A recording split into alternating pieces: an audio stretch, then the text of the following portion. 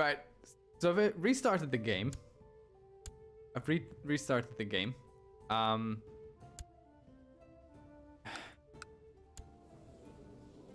Let's count the Mongols who like us, okay? Let's count them together. 1, 2,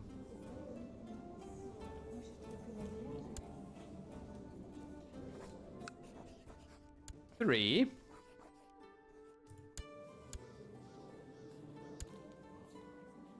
4,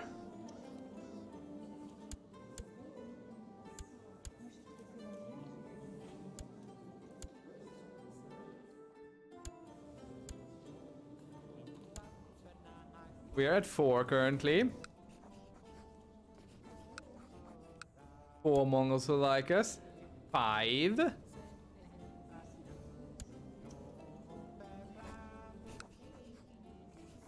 6. 7.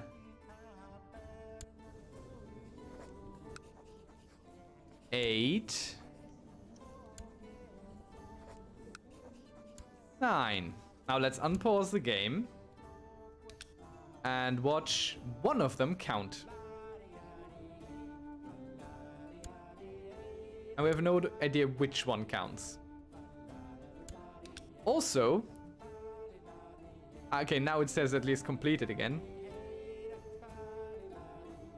I don't understand. We're a Mongol. Would you like to like us?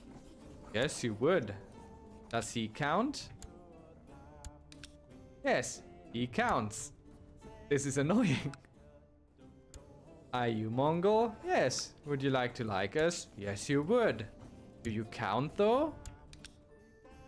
Yes. No, this one doesn't count again. Okay, maybe children don't count. Are you Mongol? Yes. Would you like to like us? Yes, very much. Thank you very much. Do you count? No, you do not count. Are you Mongol? Yes. Do you want to be our friend? Sure. For a little gift. Why, thank you. Do you count though? No, you can't count.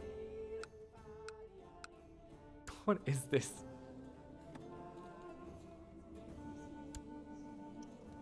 Why? Hey, you're a Mongol. Why can't I give you money? You're distant, okay. You're a Mongol. Would you like to like us? Yes. Question is, do you count? No, you do not count either. You're a Mongol. Would you like to like us? Sure. Oh, you're costly. You better count for that money. Nope. Doesn't count. Who's your liege lord? This guy. Probably too far away for us to interact with him. Oh no, he's not. Who's your liege lord? This guy who likes us. And his vassals like us. But they don't count. You have a court. Does anyone in the court want to like us? Who is a Mongol? This man, maybe. Oh, he likes us well. Does it count? No, it does not.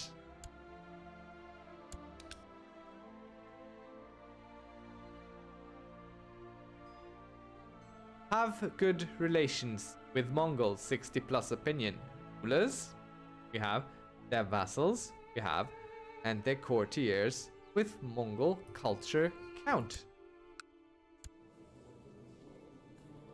Culture. Mongol. Culture. Mongol. Culture. Mongol. Let's see, maybe there's a more Mongol culture than Mongol. No, it's all Mongol Altaik.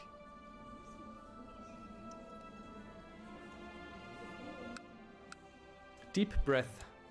Deep breath. So, Mongol, would you like to like us? Sure, he said. You seem like a nice person. Thank you for your generous gift. I like receiving generous gifts, he said. I am a Mongol. I deserve this gift. If not for anything else, but for the great and powerful heritage that I have. What is this? How many more Mongols am I supposed to get on our side? Does he count? He's a pretty big ruler.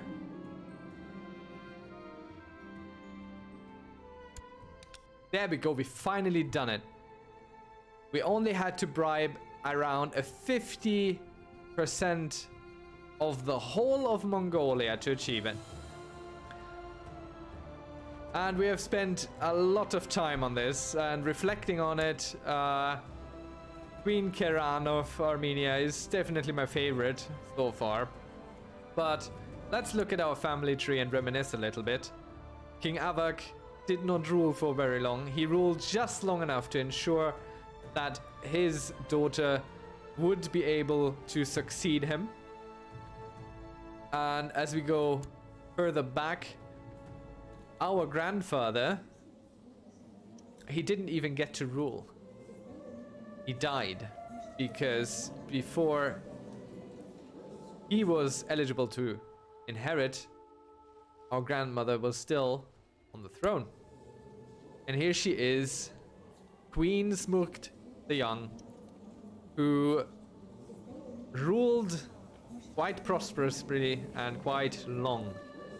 And here is King Hethum of Armenia the First, who died very unfortunately as his face was cut off in an, well, more or less legitimate operation that just went really wrong.